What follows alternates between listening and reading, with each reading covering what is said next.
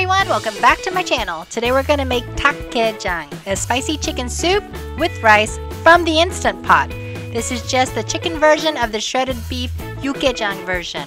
So if you guys want to know how to make this, hit that subscribe button and watch me cook. I know this seems like a lot, but it's going to go really fast. It's going to be made in the Instant Pot, so don't even think too much of this. But just in case you guys are wondering, I did say soy sauce for soup. For those of you that don't know, that's it right there. Don't use regular soy sauce because it'll be too salty otherwise, so you want to use that kind specifically. Alright, moving right along, we are using 2 pounds of chicken thigh. You can use chicken breast, you can use a whole entire chicken if you want to, but I just prefer dark meat over white. So grab a plastic glove and a clean pair of scissors and let's get ready to cut away.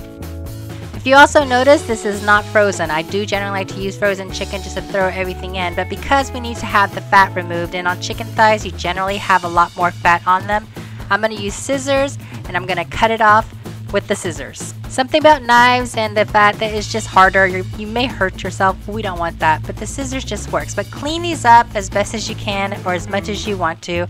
We all know the fat makes the broth delicious, but we want to clean it up a bit and do your best with that. Cutting the fat off the chicken is probably the longest process of the whole entire thing, aside from it just sitting there cooking on its own. So once you're done with this part, everything's gonna fly right by. Again, if you're using chicken breast, you probably won't have that much fat, and if you use a whole entire chicken, once you're done cooking it, you're gonna have to debone it and skin it as well. So this just works a little bit better, or in my opinion, this is how I would prefer to do it. But I guess it's up to you and your preference. Now that I have pretty much everything cleaned up the way I like it, I went ahead and pre-cut all my veggies because you guys don't need to see me doing that. But these are all the things that go inside the pot at once, except for the scallions on the side. We're gonna use the big bulk of it toward the very end. Okay guys, sorry about that. I am missing a part of the video where I added my seasoning paste right into the Instant Pot, so you guys are missing that. But what I did do is I went ahead and turned on my Instant Pot to the saute function, added all of these ingredients right into it, and mixed it up with a wooden spoon. And you're going to hear it sizzle, and once you hear that sizzle, go ahead and add the 10 cups of water to start making our delicious broth. I did somehow manage to catch a part of the video where I do add water into the Instant Pot. Ridiculous, I know, but it's there, and this is why it's the red color that you guys do see. Now what we're gonna do is go ahead and grab our potatoes and just put that right inside of the pot. Grab all the diced cut potatoes that you just cut up. I also just recently purchased accessories for the Instant Pot because, you know, I was always just kind of makeshifting my own, but I finally did get a whole pack of accessories, and one of them was the strainer basket. And what I've done was added the garlics on the bottom, put the chicken on top, put the scallions, the 2 scallions, and the onion right into the strainer basket because we're not going to need those ingredients for our soup later. We're just going to make our broth with all these delicious flavors together. I'm just going to set these right on top of the potatoes and try to get it to where it doesn't fall down. But we're just going to use this. All we're going to do is cover it up with our lid, and then we are going to press the off button or cancel button, whichever button it is that you have, and then we're going to put it on pressure cook for 15 minutes, and that's it guys. Just make sure you put the the knob in the back, make sure it's sealed and not venting, and we're going to let it cook. Once your little buzzer goes off, go ahead and vent it, and it took about 7 minutes for mine to vent in total. I've become brave and I'm using my fingers instead of a wooden spoon to open this thing up. Look at me. Alright, we're gonna go ahead and open up our Instant Pot, and make sure you open it away from you so you don't have all the steam rising up towards your face. And now everything is beautifully cooked right inside of the pot, and it's amazing.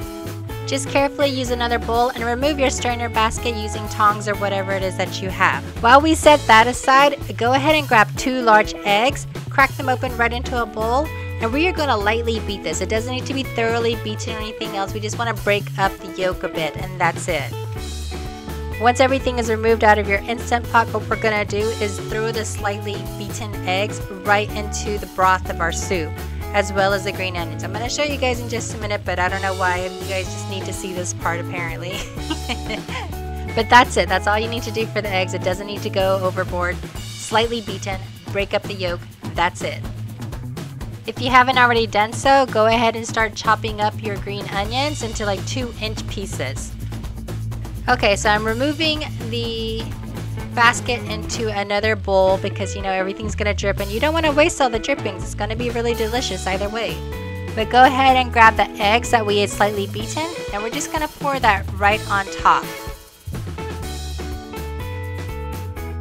Do notice that once I do pour all the egg right into the pot, I am not stirring it up at all. We're just gonna let it sit there and do its own thing because the broth itself is already hot and it's cooking by itself and you can see it as this video continues to play. Then we're gonna grab those green onions that we have chopped up into 2-inch pieces and we're gonna throw them right into the soup. Grab your lid, cover it right up, and while we shred our chicken, this is going to be cooking on its own. Now, back to shredding our chicken here. Grab a clean bowl, grab some scissors, grab your tongs. All of this should be tender enough where it's just kind of falling and breaking apart as you try to pick it up. But if you happen to pick up larger chunks of the chicken, grab your scissors and just cut them up into bite-sized pieces, and that's all you have to do. I mean, you can wait and use your hands and tear it up later if you want to, but I mean, when you're hungry, so you gotta go ahead and start shredding these up as soon as you can, right?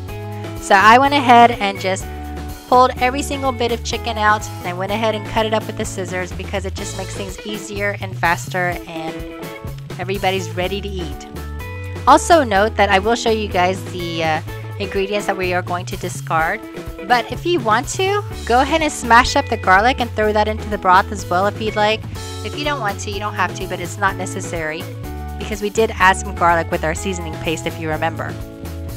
Now all you have to do is go ahead and open up your Instant Pot, grab a large bowl, put some rice right into it, put your chicken on it, and then we're going to start stirring this up and then scooping it out, making sure you grab the potatoes, the onions, the egg, and the broth. You're going to have yourself one delicious soup. I did use 2 tablespoons of red pepper in mine, so it wasn't super spicy. My kids didn't say that it was spicy at all. If you do want it more spicy, add more red pepper flakes or add just dry chili with the seeds and you can get it spicier that way. Alright you guys, this is the final outcome of the soup. Just season it with salt and pepper to taste. And if you guys like this video, please hit that subscribe button, share it, give it a thumbs up, and until the next meal, thank you for watching. Watch me cook.